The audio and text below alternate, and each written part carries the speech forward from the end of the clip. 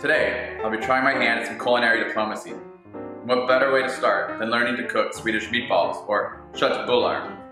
One of Sweden's top chefs, Niklas Ekstedt, will take me through his favorite recipe. This is the most traditional Swedish recipe there is. So I don't think you should leave Sweden without knowing how to cook proper meatballs.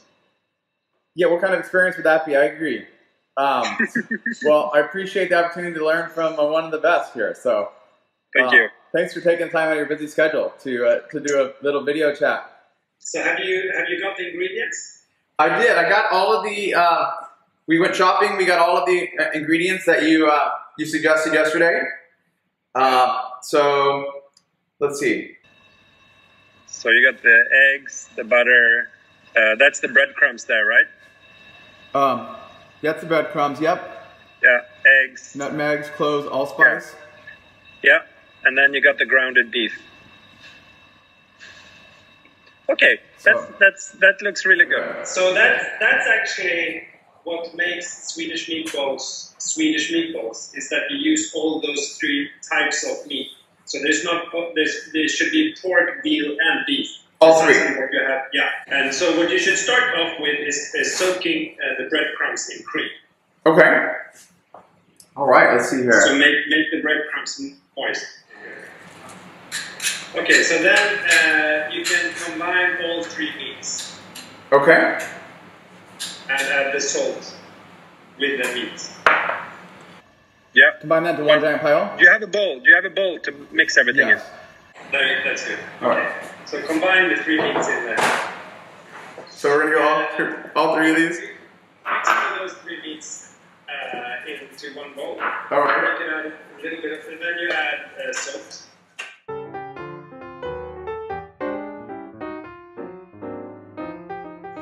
Okay. So what do you have there?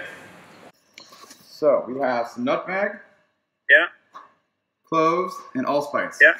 Okay. You can take a pinch of each one. Like that much? Yeah. I mean, this very depends on how much you like the spices. My kids aren't that fan of these dried spices, so when I cook them at home, I take down the spice a little bit, but in the restaurant I use quite a lot of it, so it's very up to you. I like spice, so okay, one of each. Yeah, go ahead. All right, so I got all three. And then you can add the breadcrumbs and the egg.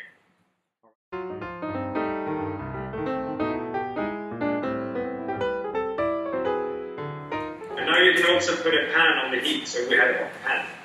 Okay, great. So I guess I mix all this together? Yes, now everything is mixing.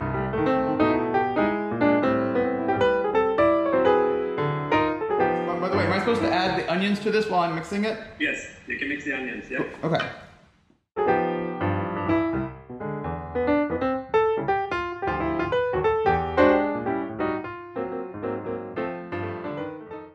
So shape them into golf ball sizes. Maybe that's a little big. Let's see. Yeah. Is that a golf ball or is it a baseball?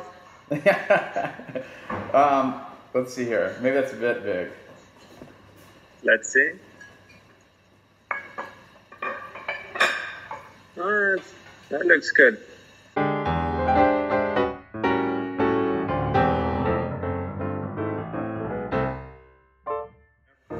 Okay, so the secret when cooking meatballs is having a hot pan and not adding the butter to start off with, but put a little bit of oil in there. Okay, that's good.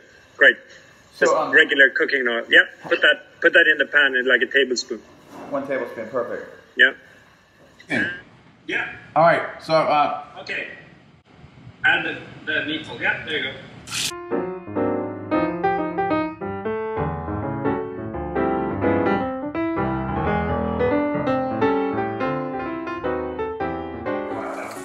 Yeah, like a half a tablespoon or something. one of these? Yeah, that's good.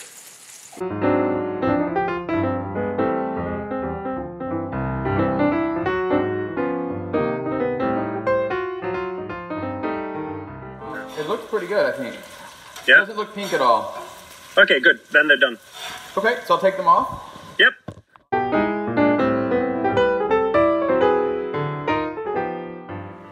You can add a little bit of cream into the pan to make a sauce. Oh, okay. So just pour that on top? So then when you let that cook a little bit, with this you mix that gravy from the meatballs, the juice from the meatballs and the cream.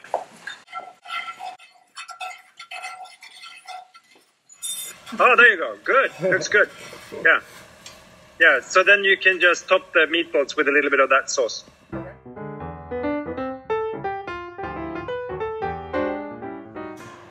Yeah, lingonberries is essential in Scandinavian cooking. It's a little bit like cranberries. Very popular. We have some lingonberries. Good news.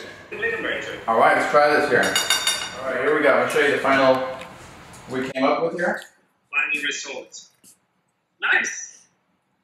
All right, moment of truth. Yeah. Looks great. Smells great. They good?